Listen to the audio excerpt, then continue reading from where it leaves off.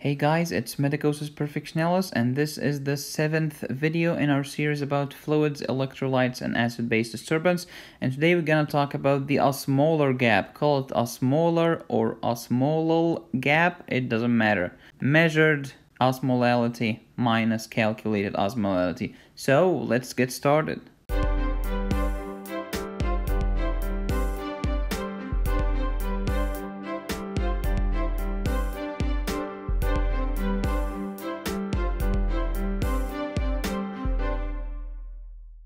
If you subscribe to my channel and go to my playlist about acid-base, fluids, and electrolyte disturbance, you will find all of these videos in the playlist. Today is the 7th. Some words of wisdom before we start. Repetition is the mother of pedagogy. If you want to strengthen your memory, use your memory.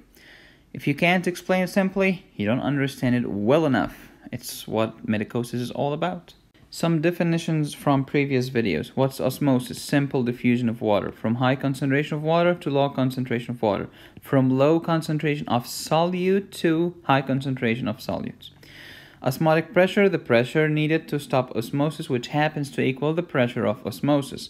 Osmol, the osmosis caused by a mole. Normal plasma osmolality, 290 milliosmol per liter. Osmolality is the amount of force per volume measured in milliosmoles per kilogram. How about osmolarity? Remember osmolarity in the liter, or liter like this for our American friends. Measured osmolality is the one you measure in the lab. Calculated osmolality is the one you determine using the equation. You calculate it. 2 times sodium plus glucose over 18, you can say 20 to make it easier, BUN over 2.8 or 3.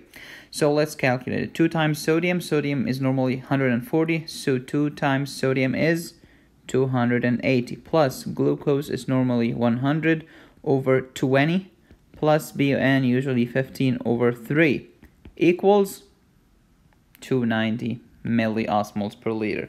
Normally, measured osmolality equals calculated osmolality. And normally, osmolality in the interstitium has to equal that of the plasma, has to equal the osmolality in the ICF. All of them equals 290. If you want to make the calculated osmolality equation easier, 2 times sodium plus 10. That's it. Forget about all of this nonsense. 2 times sodium plus 10 equals 290. The lab technicians are mediocre. They just measure the osmolality using the osmometer or the machine. I'm a competent doctor. I calculate the osmolality using my cerebral hemisphere depending on sodium, sodium, which is the main cation. So calculate osmolality this. Depending on the big three, sodium, which is the main extracellular fluid cation, glucose, which is the main source of energy, and BUN, which is the main source of bleep. Now, normally measured osmolality equals calculated osmolality. Maybe there is a slight variation between them. Yeah, measured osmolality can be like higher than calculated by 1, 2, maybe 5, but less than 10. If the difference between them is more than 10, Houston, we have a problem. This is called the osmolar gap. So the osmolar gap is measured osmolality minus calculated osmolality. If the number is more than 10, there is a problem. There is a Trojan horse among us. There are foreign invaders, foreign substances in your body, and it's the doctor's job to figure them out and kick them out of your body. Okay, question time. Let's say that the measured osmolality is 320, serum sodium is 140, serum glucose is 100, BUN is 15. When you see these numbers together in a question, they want the osmolar gap to be calculated. Okay, so calculate the osmolar gap, and why is that significant? Now pause the video and try to answer it. Okay, let's answer this.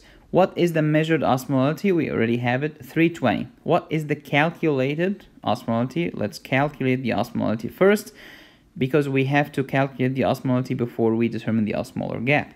So calculated osmolality equals 2 times sodium plus glucose over 20 plus BUN over 3.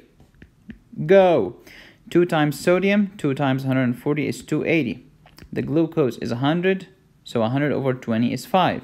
The BUN is 15 over 3 is 5. So the calculated osmolality equals 290. What Osmol? No, milliosmol per liter. Numbers of osmols over volume. Now let's calculate the osmolar gap. So the osmolar gap equals measured osmolality minus calculated osmolality.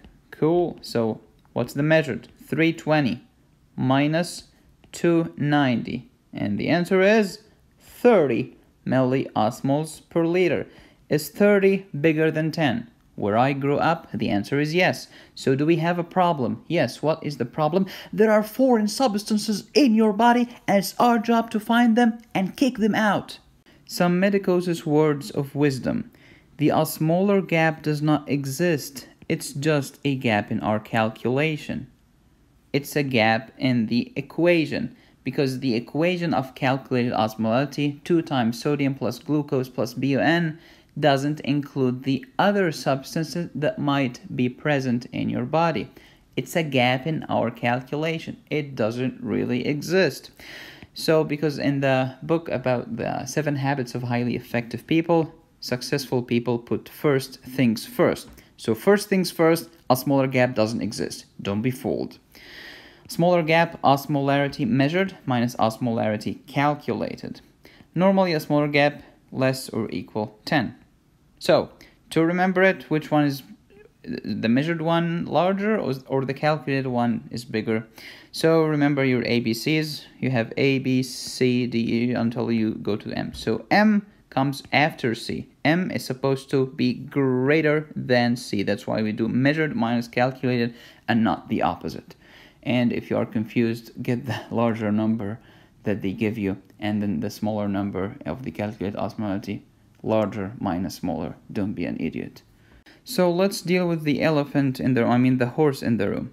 Exogenous substances that are currently present in your system. They are measured by the osmometer, by our friend the lab technician, the mediocre guy, and not calculated in the equation, the big 3. So what are these substances that will increase the osmolar gap more than 10? Here are the list. Here's the list. Methanol, ethanol, isopropanol, ethylene glycol, propylene glycol, sorbitol, and mannitol. How to memorize them?